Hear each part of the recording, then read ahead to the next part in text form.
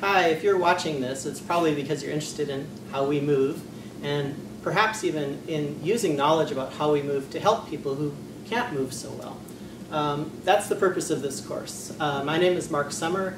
I'm in the Department of Biomedical Engineering and Center for Cognitive Neuroscience and a lot of neuroscience programs on campus. And I offer in the spring a course called Neuronal Control of Movement.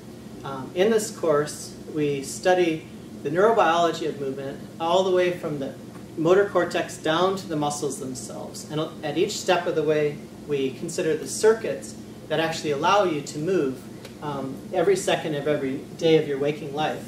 So this includes the brain itself and the gray matter that you're familiar with, which is also mostly motor cortex, M1. It includes circuits underneath there that you may not think about very often. The cerebellum, which is shown right here. There are recurrent loops between that and the cerebral cortex. The basal ganglia in the middle. The spinal cord going all the way down and out to the muscles. If you're interested in applying neuroscience information to helping people with biomedical engineering, you should really understand how the brain actually helps people, helps you in your everyday life to move your muscles and interact with the world.